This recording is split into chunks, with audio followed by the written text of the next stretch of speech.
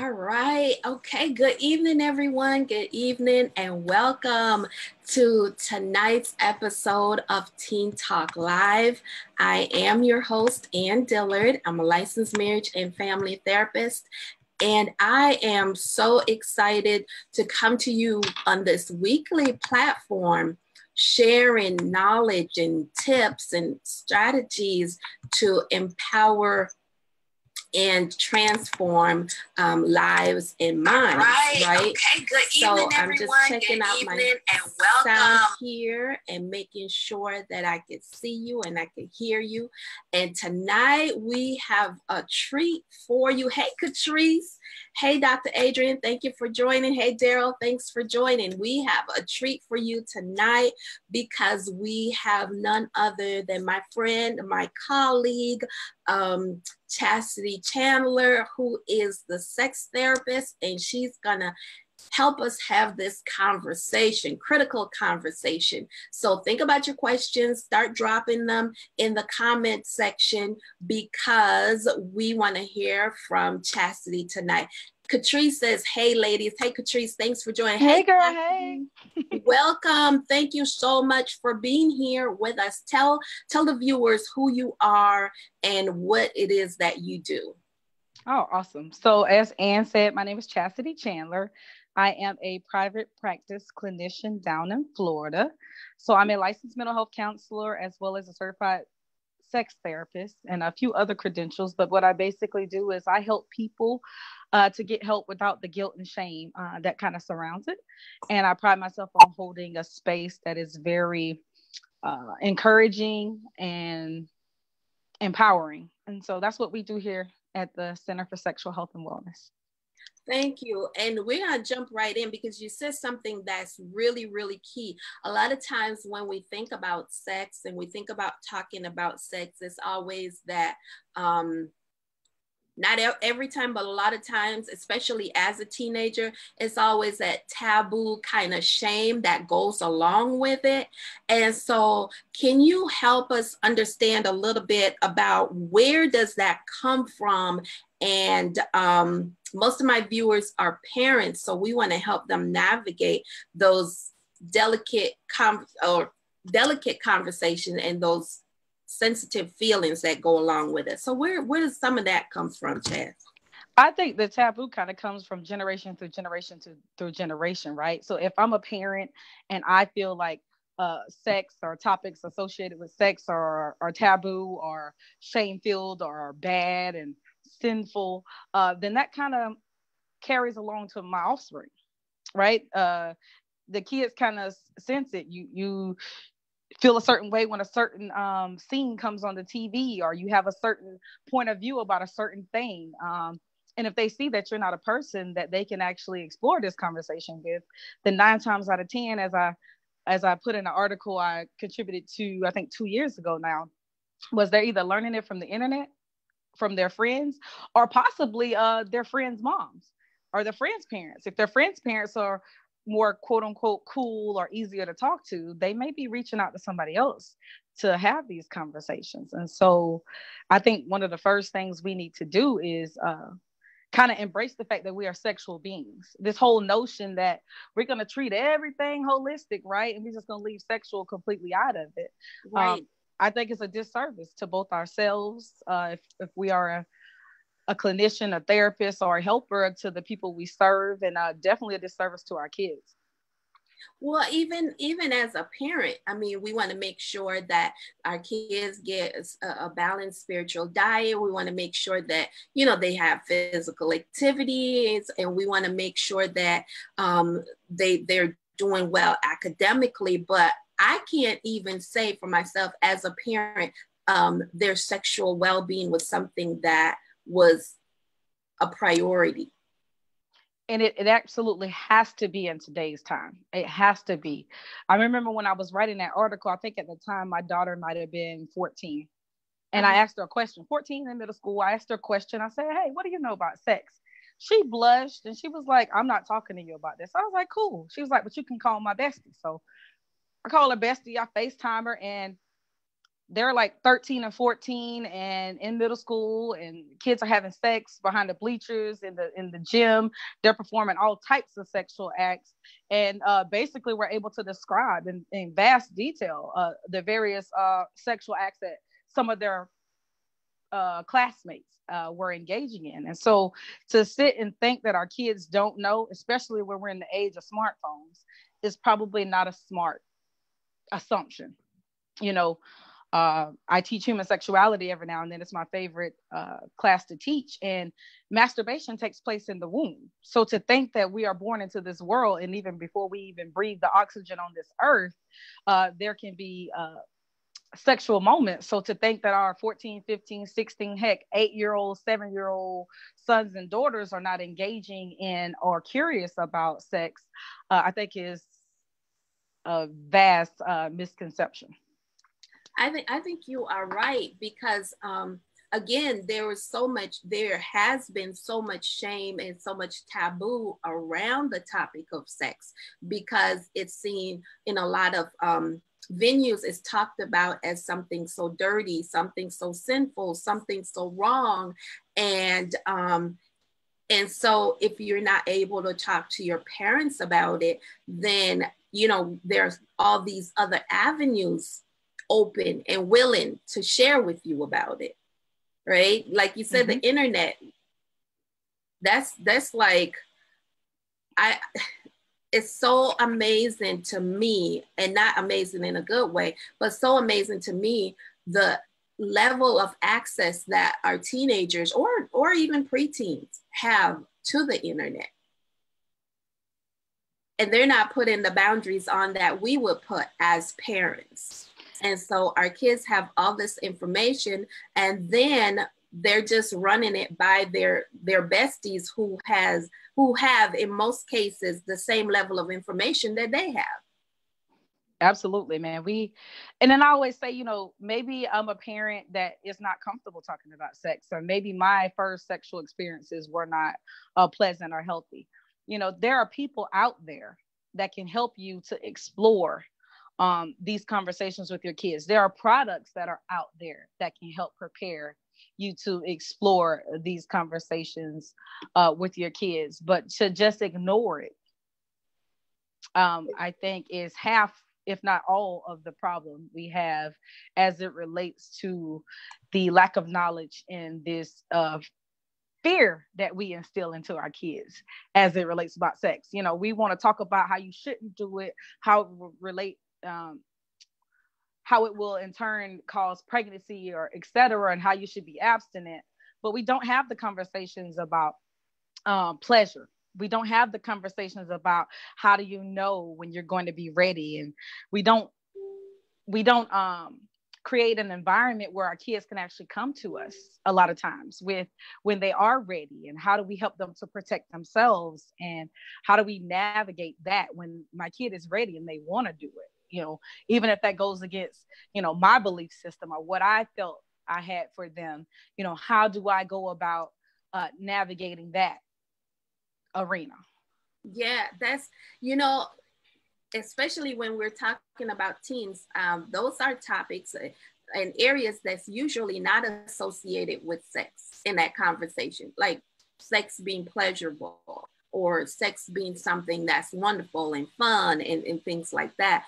It's usually, again, don't do it. If you do it, you'll get pregnant or you get an STD. And so sex is so much more than just intercourse, and so much more than pregnancy, and so much more than STDs. But if we're not helping to pass on this healthy concept or a healthy narrative around it, it creates so much problems. Absolutely. I remember one time I was on the phone with Bay, and we were talking, and I was like, "Oh, you sound sexy."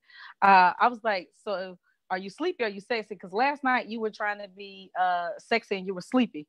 And my son was in the car. He was like, "Ooh, mama, you said a bad word." And I said, "What word did I say bad?" He said, "The S word." I said, "You mean sex?" And he was like, "Yeah." I said, "Sex is not a bad word." I said, "It's just something that kids shouldn't do." And that was my explanation to him. So how we respond to comments, to situations as it relates to sex with our kids can either make or break their confidence and their demeanor as it relates to them as a sexual being.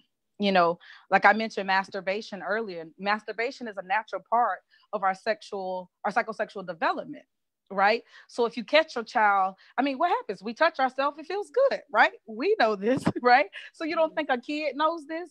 And when they do it, how do you respond as a parent? You know, right. For my kids, I told my kids, you know, that's something you do in private. That's not something you do in front of other people. Mm-hmm. But I didn't dare tell my son or my daughters, like, that's not something you do. Because again, it could really stunt their development sexually. And you know how many women are grown adults that I meet who they don't even know how to please themselves, let alone help their partners to navigate their bodies. And part of that came from what was instilled in them as kids, as how bad sex was and how touching yourself was bad and how it was going to cause you to go blind and all of these other myths associated with, you know, masturbation, etc. And so again, really looking at what was the narrative that was mentioned or told to us. What was the conversation? Some of us didn't get the conversation, or we didn't get the conversation until it was too late.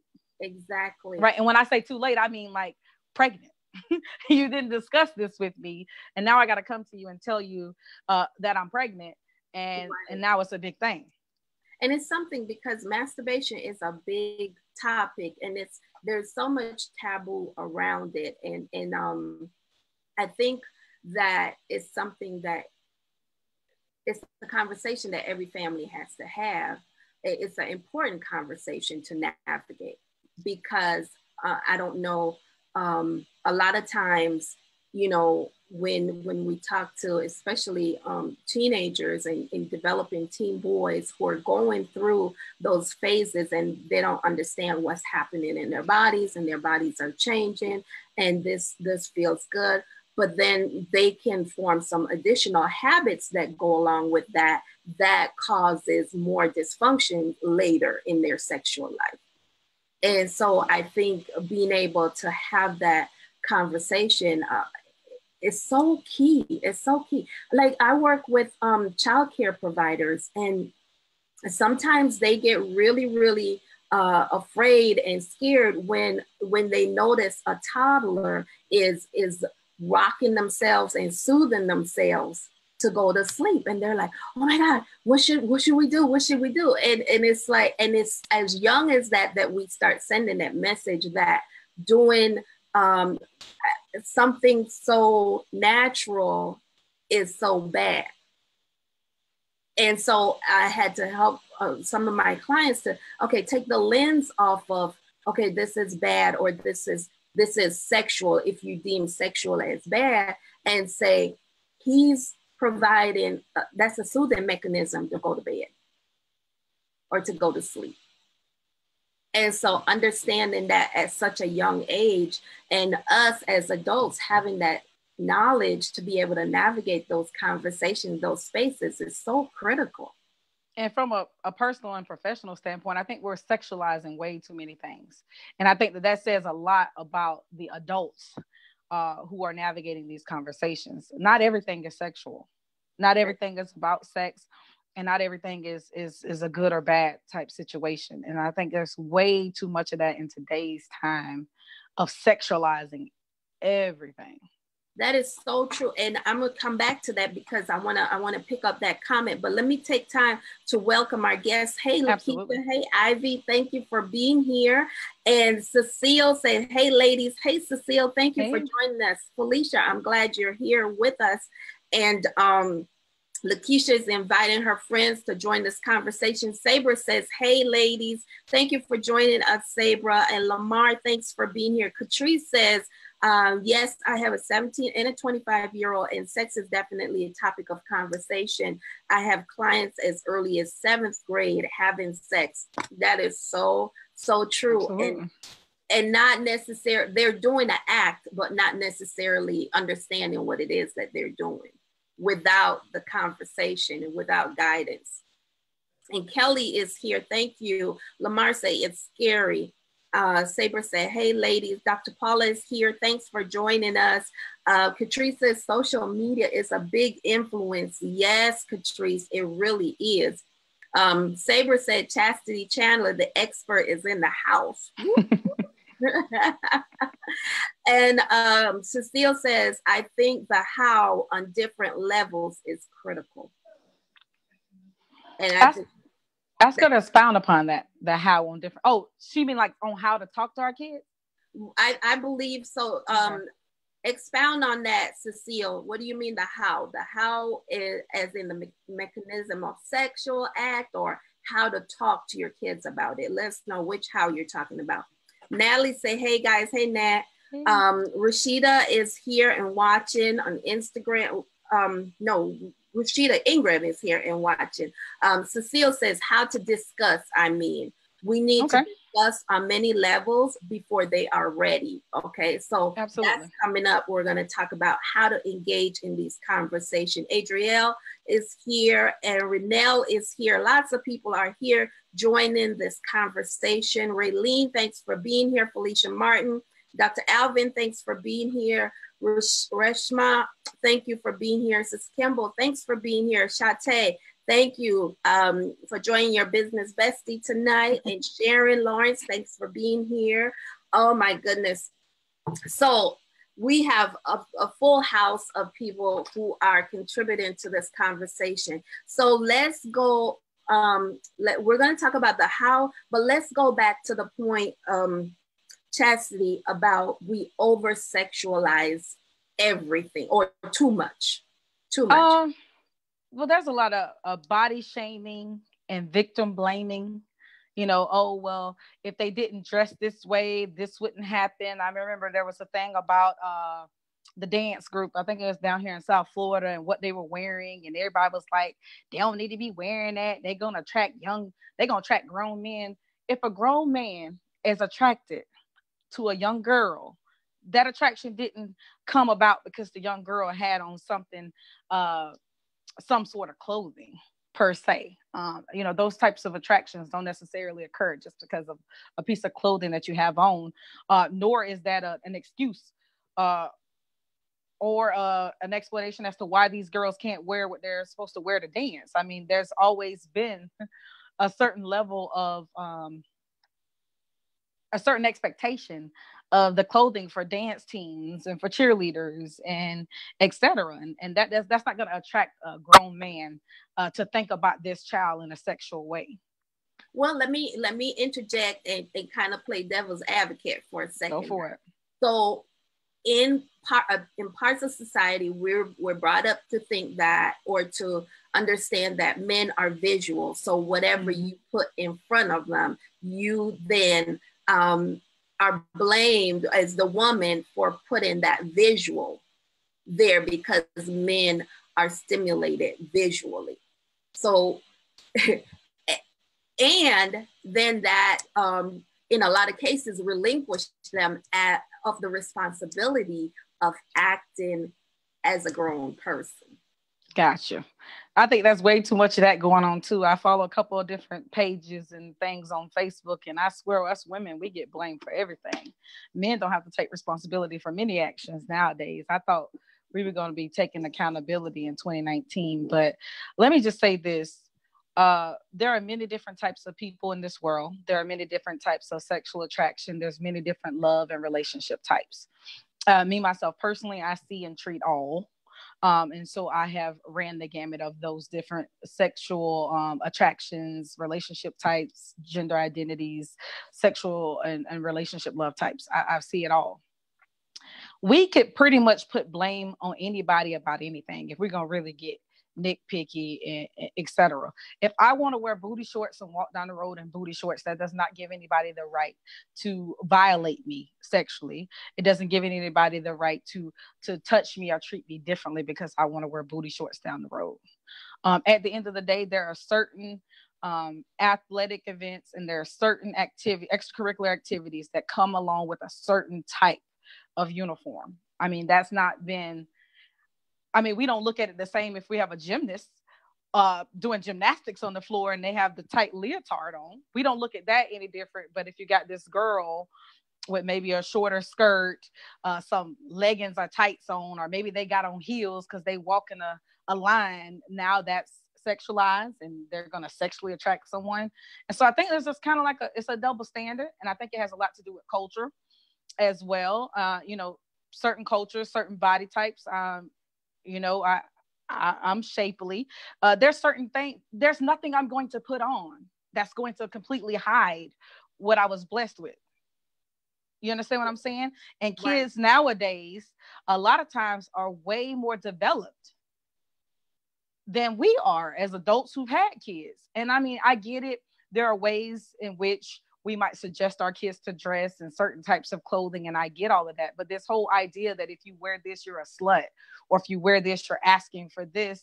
I think it just takes away from the ability of people to just express themselves. How we show up embodies and encompasses who we are as a sexual being. I love to wear my heels. Those who know me know I love my heels. Does wearing my heels make me a slut? The higher the heel, the more slutty I am? Or is it just an expression of me and my femininity that I love to wear heels? Mm-hmm. Does it have to be a sexual notion to it? Mm-hmm. Or can I just love to wear heels is what I'm saying. Everything is so... Right. And I think what you're saying, is very valid, because it again puts the onus on the woman to take care of herself, protect herself, and also guard herself from potential predators. Let's talk about that. I'm glad you brought up potential predators, because I know we're talking about kids and teens and when to start talking to them about sex. And, I always hear, this why I don't let my kids be around strangers. This why this don't happen. Statistically speaking, the people who harm our kids are not the strangers. That's not who we need to necessarily be looking out for. It's the people that we trust our kids with. Sometimes it's us, meaning the parents. It's close friends. It's the pastor. It's the counselor. It's the coach.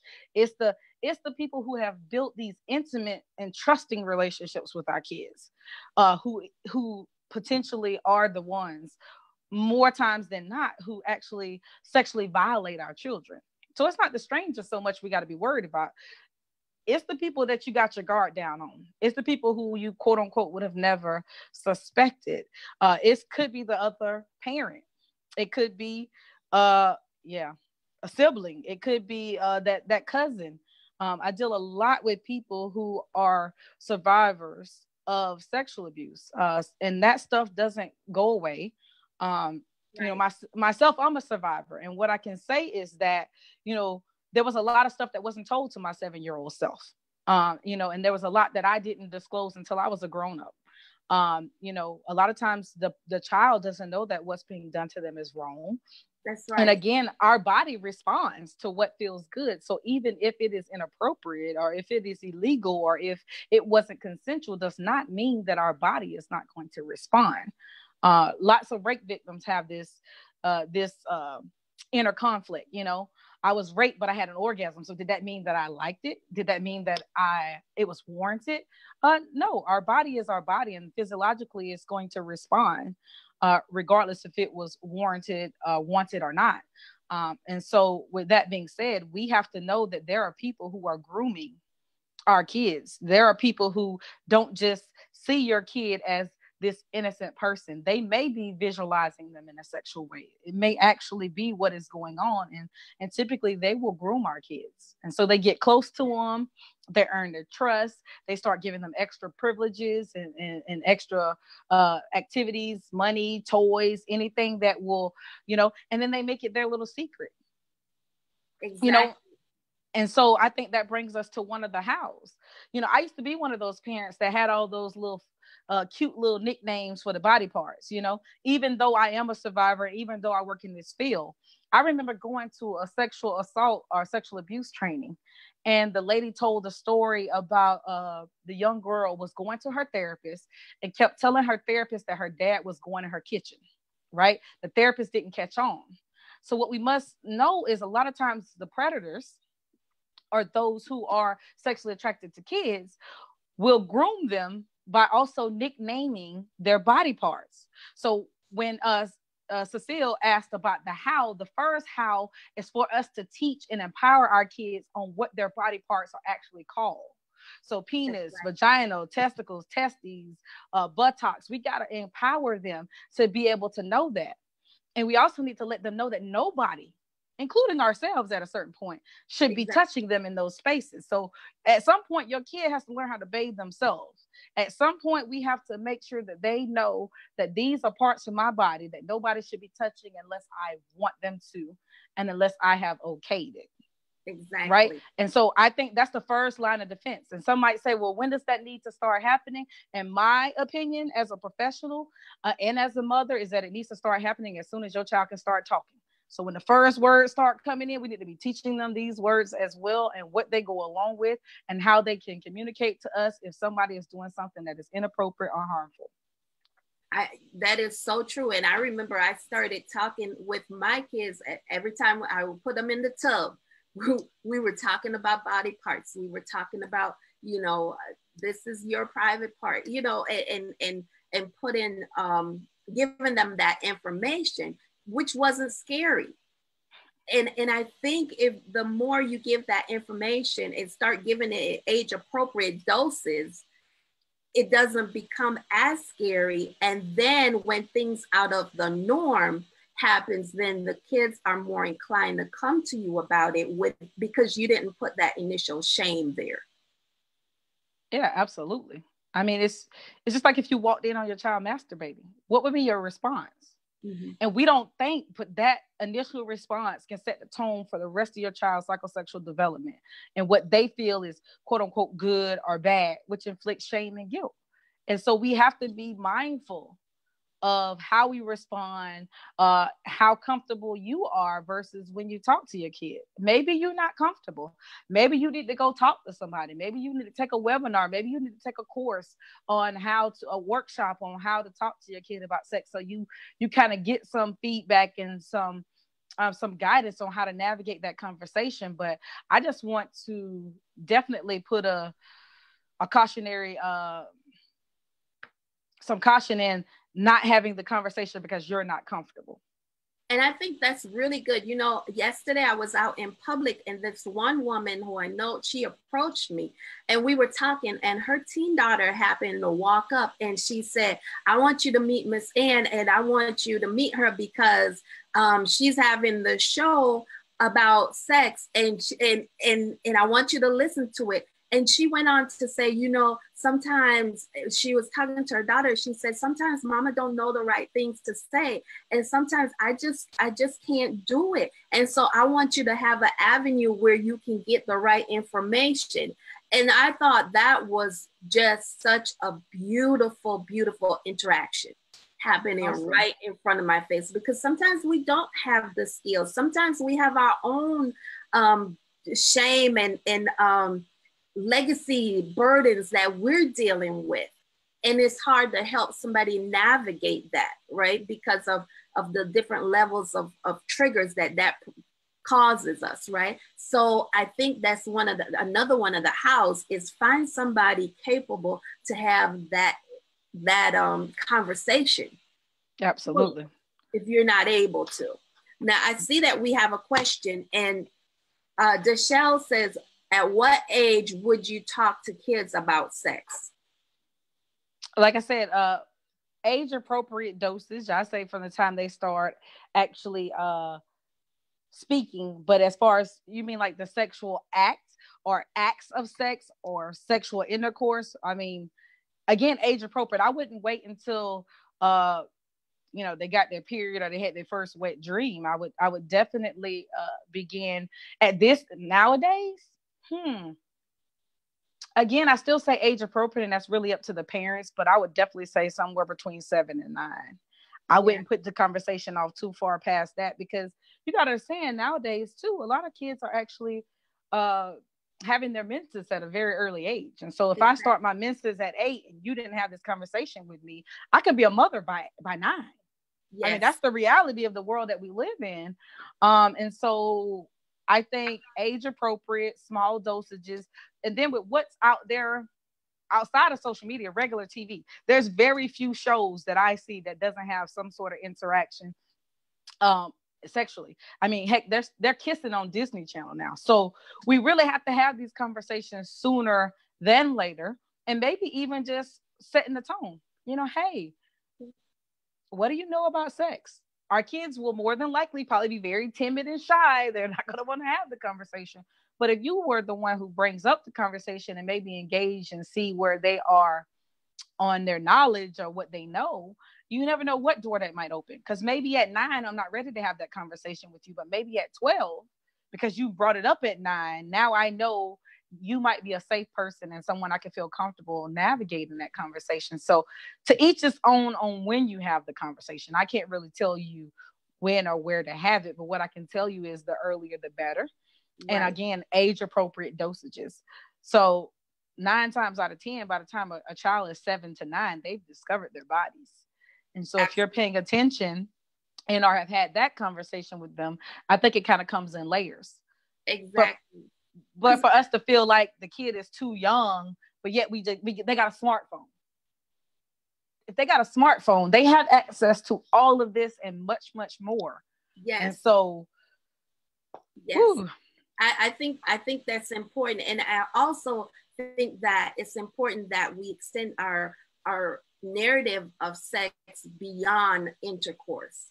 Absolutely. And talk about, it's more than pregnancy. It's more than STDs. It's talking to our kids about sexting. That's a big thing amongst teens. Absolutely. Right. And I see it all the time. And I don't think teens know the ramifications of sexting. No, a lot of times they don't. And then legal age for consent is big. I live in Florida. We're one of those states that's very strict on that. And I know kids who have been labeled as sex offenders for simply doing what used to be done back in the day, like mooning, or something as simple as urinating in public. If a child is anywhere in the vicinity and sees that, you could easily be labeled as a sex offender. In Florida, the age of consent is 16. So if my child is 16 and they engage in a sexual act with a 15-year-old, that is a crime. That is statutory rape in our state, right? Doesn't matter if my child consented to it. Doesn't really matter if I was even okay with it. The state attorney can pick it up, and that child's life, I don't want to say the life will be over, but it will be drastically impacted. Drastically impacted. That is a federal offense. And a lot of times parents don't really know the legal issues around sexting. So there was a huge case, I think it was in Houston, where a 16-year-old girl was sharing body parts with her boyfriend, but she was charged and she had to register as a sex offender. Because distribution of child porn. It's illegal for children to send parts or receive pictures of your private parts on text, on emails, and stuff like that. And the other part about it is for people who open that and continue to send that and continue to view that, that's also illegal. Yep, distribution of child porn. You can be labeled of child porn. And I don't think a lot of people understand the legal ramifications, yes, Lakeisha, associated with sexting. Lots.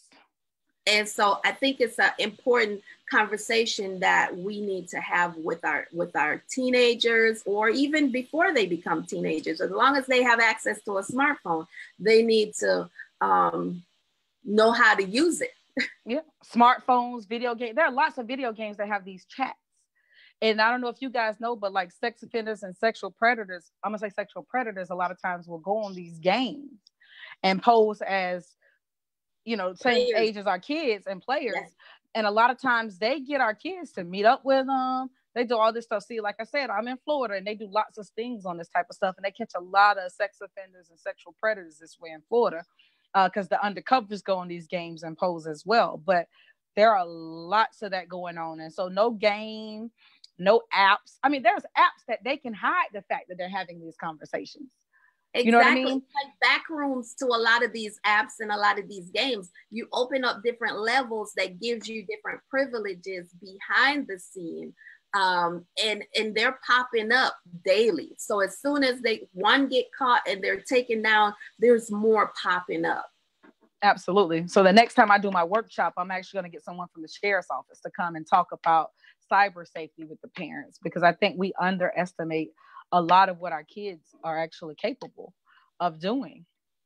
And then a lot of kids have lost their lives because of this. I know there was a girl here in Florida who was sending her pictures to her boyfriend or someone on Snapchat. And then when those pictures got out, she committed suicide. And so it's bigger than, just the shame and all of that must have been something that she felt like she could not face. And so we have to be proactive in this thing and teaching our kids that this is, illegal, and teaching our kids about sex. And although we may want them to be abstinent, safe sex, I came from a family where everybody got pregnant at the age of by 17, mm-hmm. And I told my sister, I said, I was third generation. I told my sister, I said, no, you're going to beat this thing, right? You're going to beat this thing. And she beat the thing. She got pregnant at 16, right? So I was just sitting here thinking, as we're talking, my daughter will be 17 in October. Wow. And if she makes it to 18 without being pregnant, she'll be the first person in my family in 4 generations. She'll be the first person in 4 generations of females that did not get pregnant before they became 18. First. That's about changing a legacy. I mean, that's the power of knowledge, right? Having that knowledge, having that conversation, facing it as uncomfortable, as much discomfort as it causes, as much whatever feelings that you might have about it, but to be able to face that changes legacy. We're talking about generational changes. Absolutely. And then, me and my sister were able to accomplish some great things, and we didn't allow that to stop us.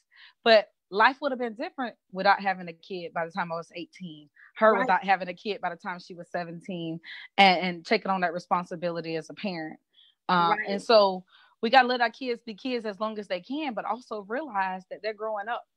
And there are certain things that they're going to be curious about. There are certain things that they're going to engage in. Right. I'd much rather equip them to engage and experiment in these things than to send them out into this world without that knowledge, for sure. And I'm self-disclosure, in my household, abstinence is what we taught.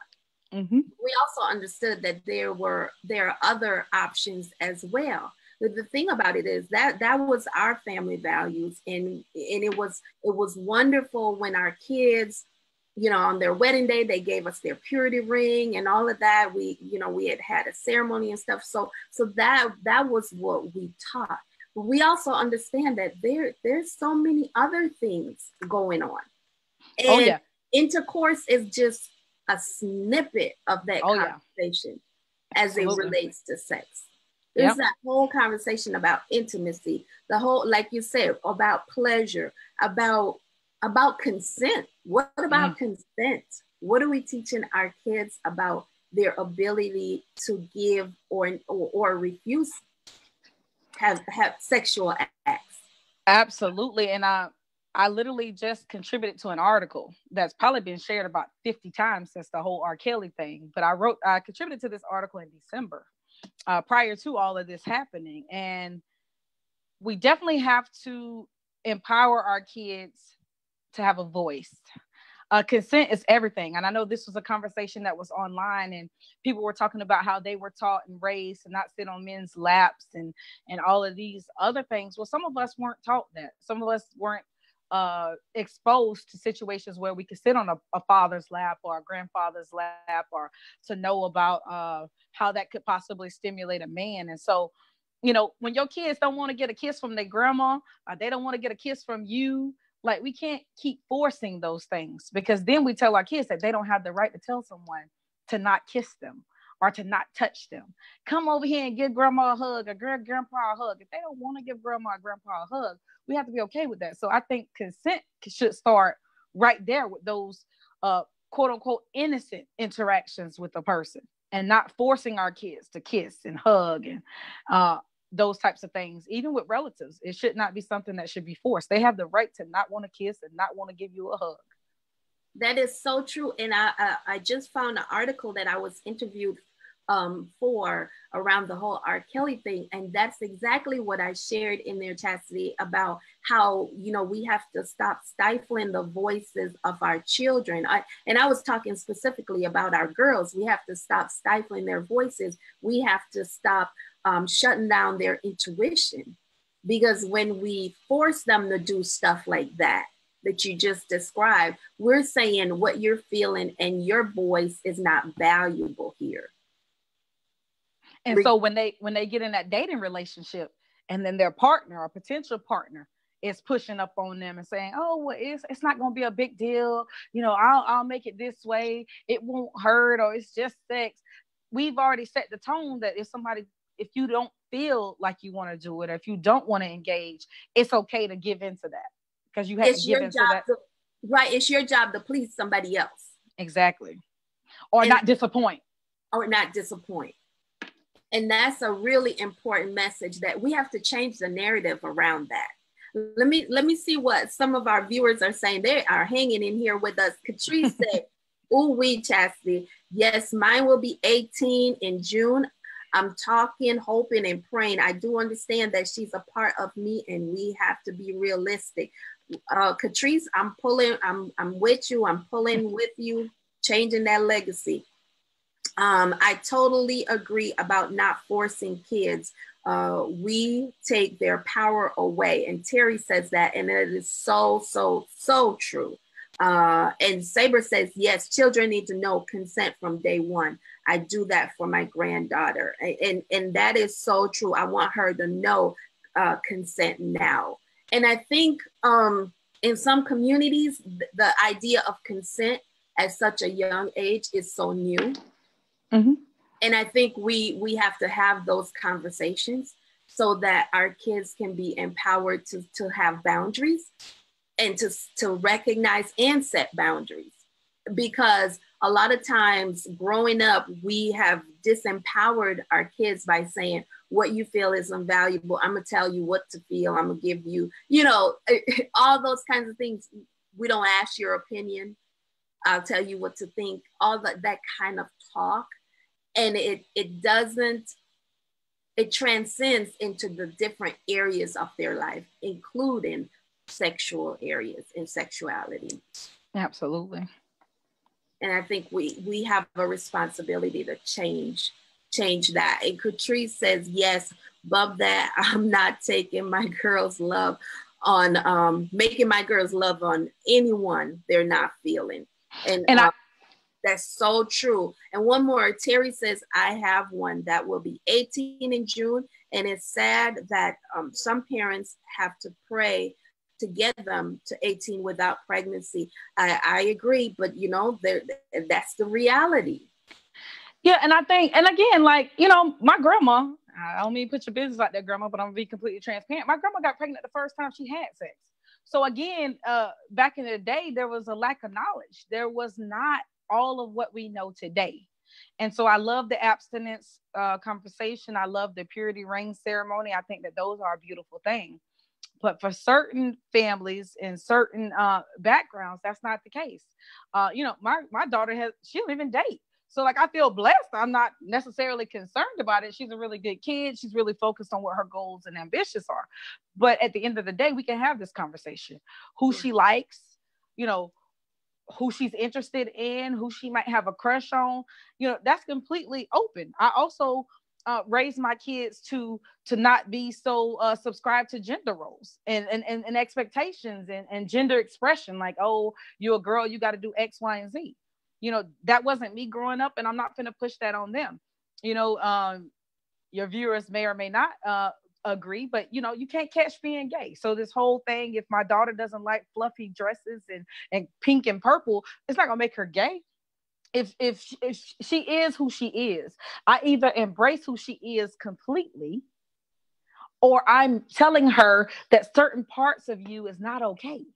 Exactly. Something's wrong with who you are. If you're not a girl and you don't wear fluffy pink dresses and purple in your favorite color, something's wrong with that. So again, I think goes back to the narrative of what you're saying and what it is, what sex and sexuality as a whole means. Because I think some of us, even as parents, we don't understand the concept.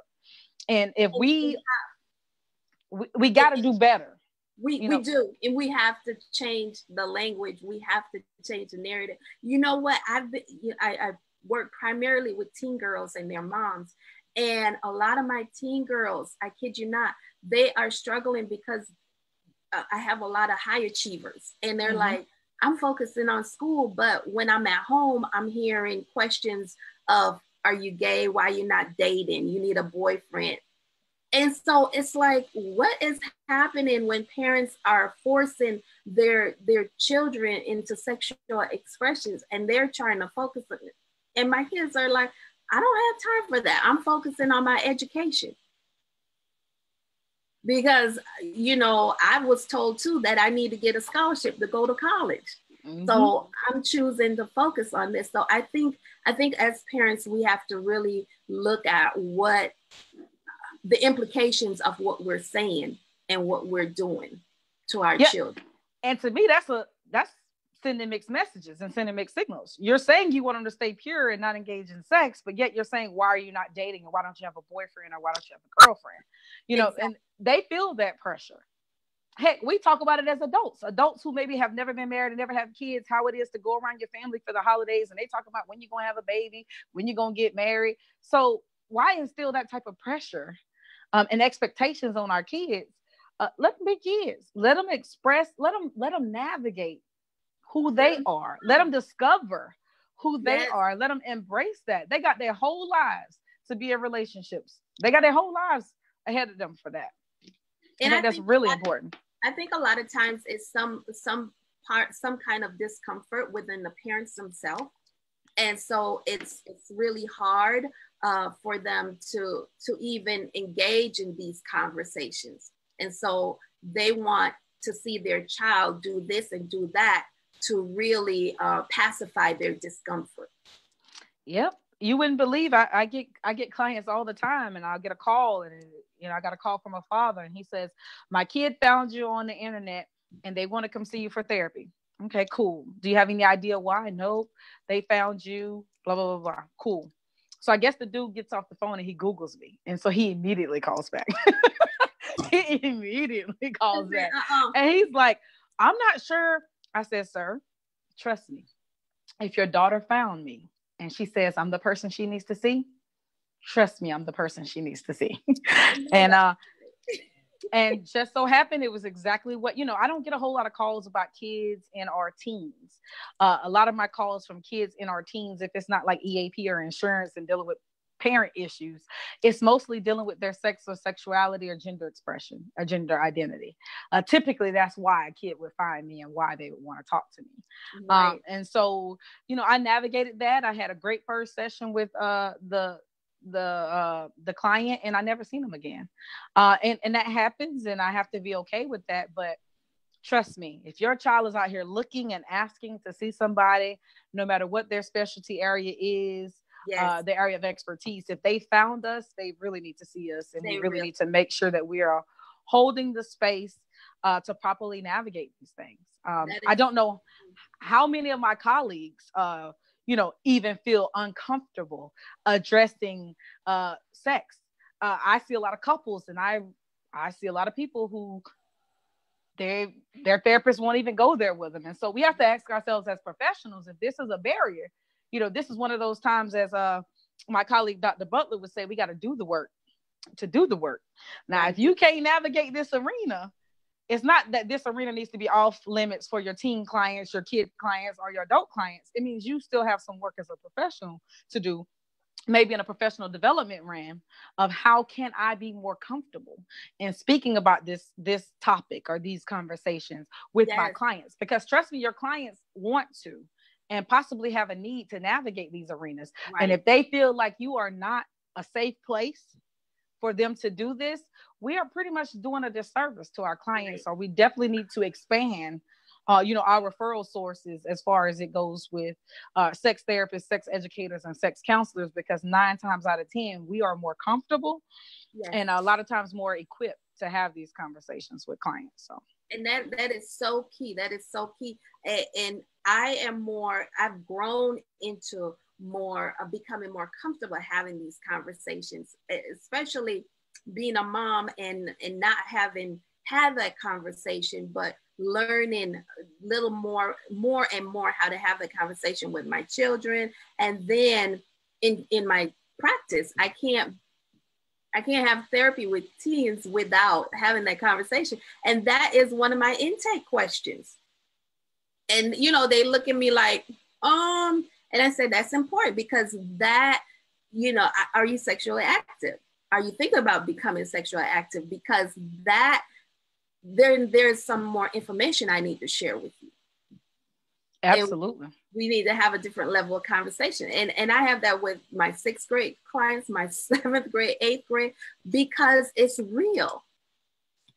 It's real. And I want to know how much they know so that, you know, I'm not dumping stuff on them, but helping to guide. Absolutely. And I hate to be the bearer of bad news, but sex education in the United States sucks very badly. It doesn't equip our kids with what they need to know. It doesn't, you know, in other countries that it's way more advanced, and they got what, you know, there's a show right now on TV. It's pretty good. I actually am a fan. Called Sex Education. I heard some therapists talking about it, and some of them were taken back by the content. But it actually is about teens and some of the things that they're exploring and navigating as it relates to sex. And it's pretty realistic, in my opinion. Oh, wow. And it's in a different country. It takes place in a different country. And other countries, like I said, are much more, you know, they teach pleasure in their sex education classes. They don't hide from these things like we do. What do we teach them in sex ed? You have sex, you get pregnant, or you're going to catch an STI. You're right. Like that, like that's all there is to being a sexual being. And so, yeah, I mean, everywhere we turn. And the other thing about it is to know that the resources are out there. So, hey, Daphne, thank you for joining. Hey, Kelvin say, hey, ladies, rock it. And Candace Barnes, thank you for joining. Saber say it's excellent. So I want to check out that show because chances are my kids are watching it and I need to know about it. Yeah, I was watching it on my daughter's account and she texted me, hey, Mom, are you watching Sex Education on my Netflix? I was like, yeah, baby, I'm going to tell your daddy that it's me that's watching it. My ex-husband was ready to probably break her neck when he thought she was watching it. So, yeah, it is on Netflix. That is so true. So we are coming to the end, but let me read what Cassandra says. She says, children are protected and given more rights in regards to HIPAA privacy. So as a nurse, I see young women coming to us for birth control and testing for sexually transmitted diseases and information and not be disclosed. And information cannot be disclosed to protect the privacy of the children. Absolutely.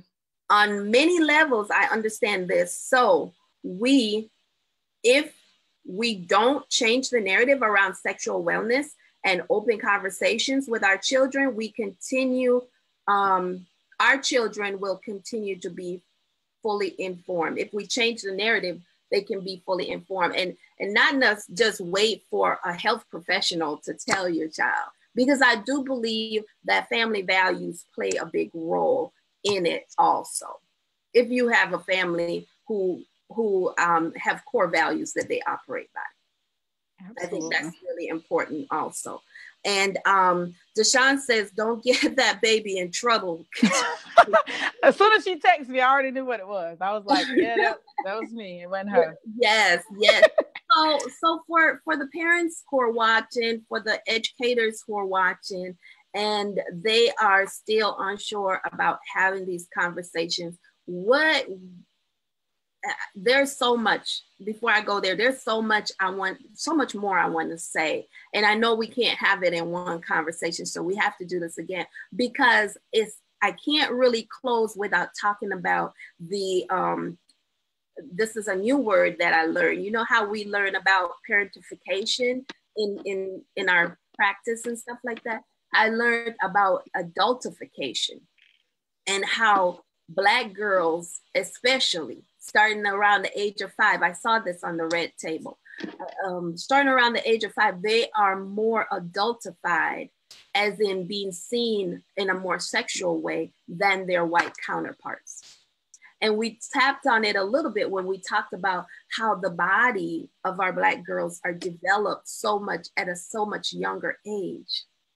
And so I think I want you to say something to the parents about how sometimes our narrative can come off as blaming our young girls for how they're developing. I think it's very important for us to kind of let them know that it's normal. First of all, the way the body is developing is normal, and that they don't have to be shameful of that. Because I know most kids don't want their parents in the room. They don't want you to see them naked, and like, that's cool. Or some people are in the household are always naked, and the kids become desensitized to it. So we definitely have to be careful what we're saying and the way in which we're saying. But I kind of see it just how I see being a therapist. If we listen, I think the same way our clients will tell us what they need and what they're there for, I think maybe we need to do more listening to our kids, more conversations, but not just negating their voice, not just dismissing what they're feeling. We go and we buy all these clothes, or you expect all these labels and all these brand names for our kids. What tone are we actually setting for the expectation of our kids? A lot of these brand clothes that we're purchasing are more adultish. So you got a 5-year-old in Gucci, that ain't gonna be the same as the Children's Place outfit, right? That I used to buy my kids. It's not gonna be cut the same way. The style's not gonna be the same. And so kind of navigating it with the child's voice in mind. A lot of times we are forcing our kids to wear certain clothes, have their hair a certain way, giving them certain jewelry. And so a lot of it we're oppressing upon them. And then when they go to quote unquote getting fast or embracing that part of themselves, then we want to have something to say about it. But you weren't saying that. I'm just saying we kind of contribute to that as well while our kids are growing up. That is so true. And I say we don't I say we contributed to it. and then we turn around and we call them fast and grown, and then put body shaming on top of that. Absolutely. And they have to come see us for depression and all that other stuff. Yep. Absolutely. So it starts young. It starts early. The conversation of sex and sexuality starts way before they're thinking about intercourse or all those other kinds of stuff. And I think the more we become comfortable with having those conversations, I think the healthier our children, our families, our nation will be. Absolutely. Well, my motto, our physical health and our mental health and our sexual health is just as important as our physical health. And so I think those conversations need to start early. I think all the guilt and shame around reaching out for help, we definitely got to do better, because as a people, I think we're suffering. And so I think in changing the narrative, we're changing so many things that could come as a result of that. And so I want to challenge those who are watching to really think about maybe what that narrative has been with their parents, right? And what that narrative may be or has been with their kids. And is there something that I've been doing that may be unhealthy, that could be potentially harmful to my child? And how can I change that based on what's out there? The research, the books, the programs, Now, Sabra is the money maker. She's like, do a webinar, a paid webinar, ladies. Yes. We're talking about clinicians who have a hard time having this conversation, or even parents who have a hard time having this conversation, and giving them a safe space so that they can learn how to have this conversation, practice having these conversations. Absolutely. Because, we're talking about R. Kelly and stuff like that. But I believe that if we have more of these conversations across the whole spectrum, we can shut down people like R. Kelly. Absolutely. And I don't mind doing a webinar. I know I've been doing these trainings off and on now for probably about 3 years. I do know colleagues of mine who actually have products and everything, and I could definitely shout a couple of them out. I know Dr. Lex James actually has a children's book that kind of explores all of these things, and it is available on Amazon. So you guys go cop that and support Dr. Lex James.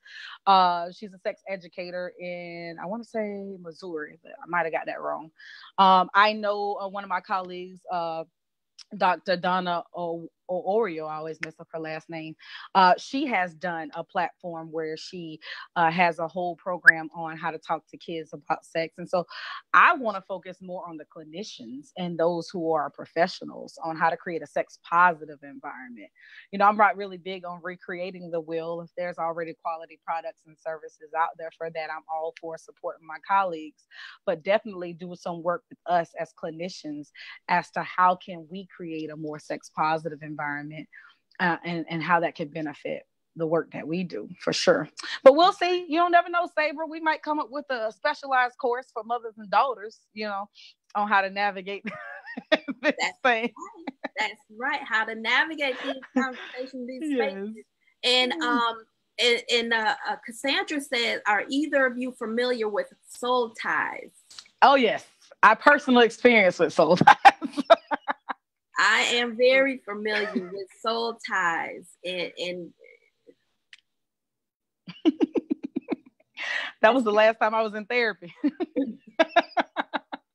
and we laugh about it, but it's such a serious, absolutely, it's such a serious thing that binds you. And sex usually opens the door for that, and it binds you in such a way, just like Chasity said, that's the last time she was in there. It's not. I'm just saying. It's real. And I think we got to do another conversation because a lot of times without proper information and you get in these relationships, you're forming some ties that it's hard to break. How about you talk about that on my podcast, Naked Truth? How about all right. How about we do that? Cassandra, I'm gonna go on Chastity's. She said, can you discuss it briefly? Okay, Chas.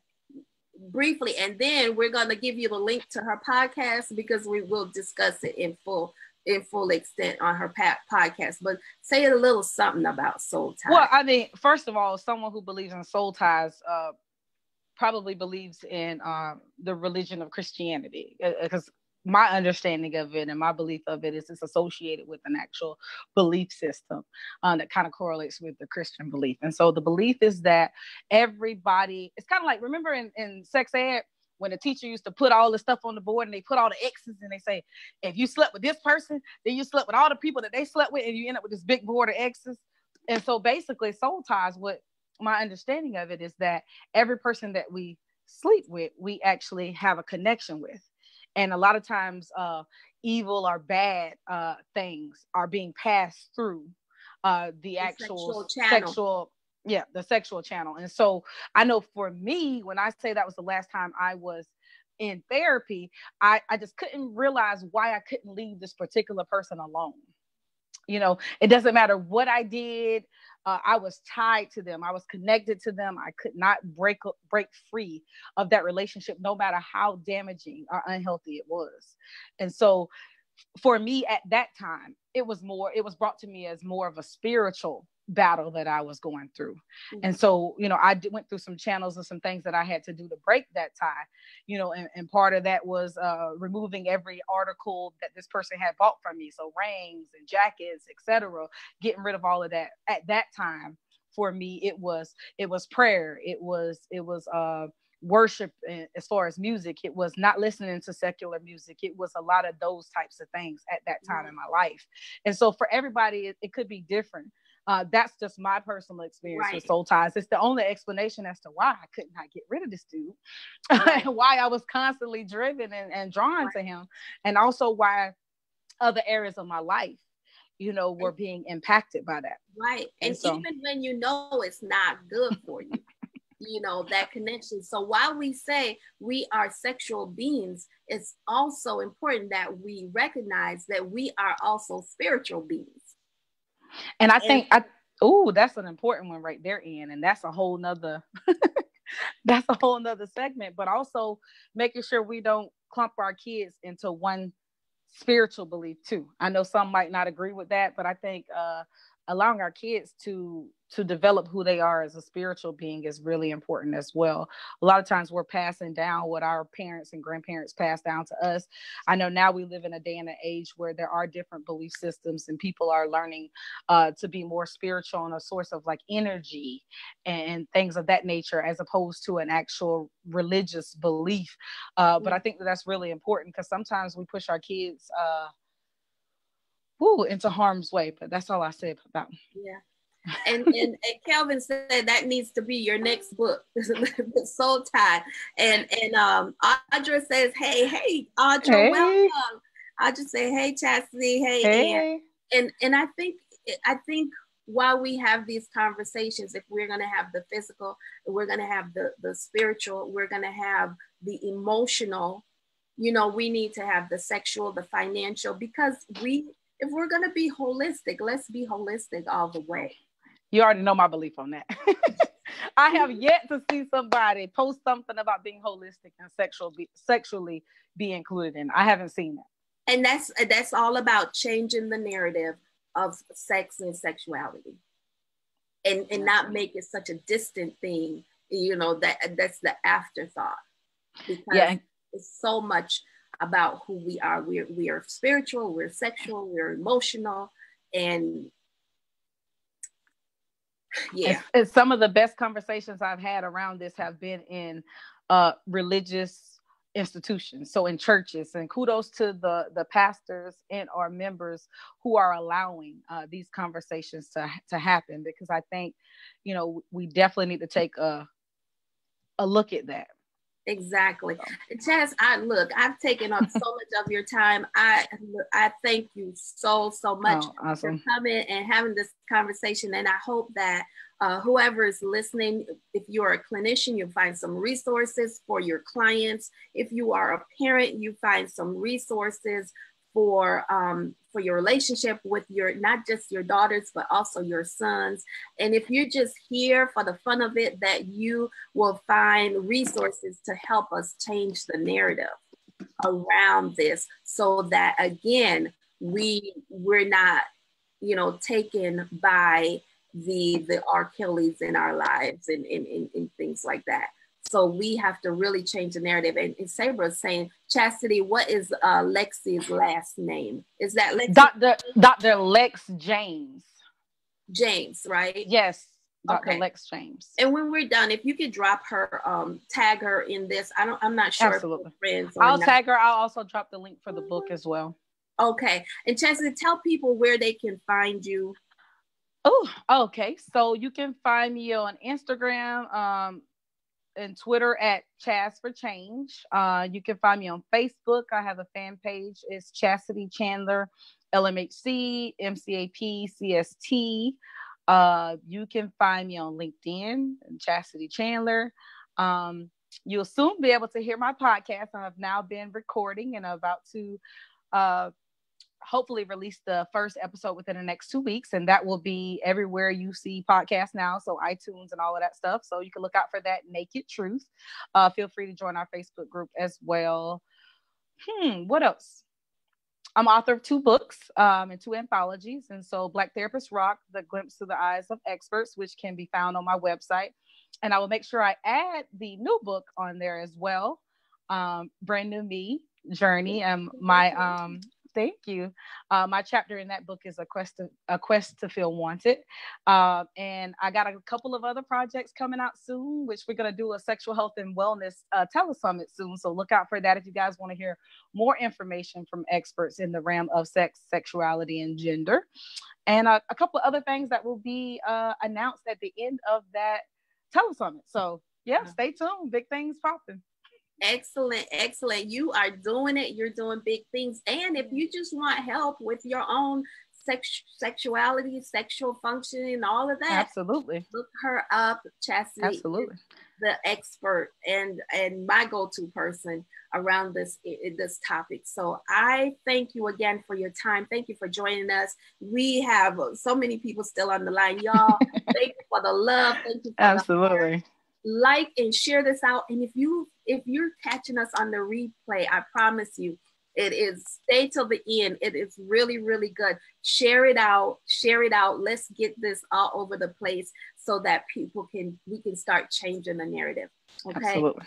This has been a great conversation with you. Again, I am Ann Dillard, a licensed marriage and family therapist, and this has been a pleasure talking with sex expert, sex therapist, Chasity Chandler.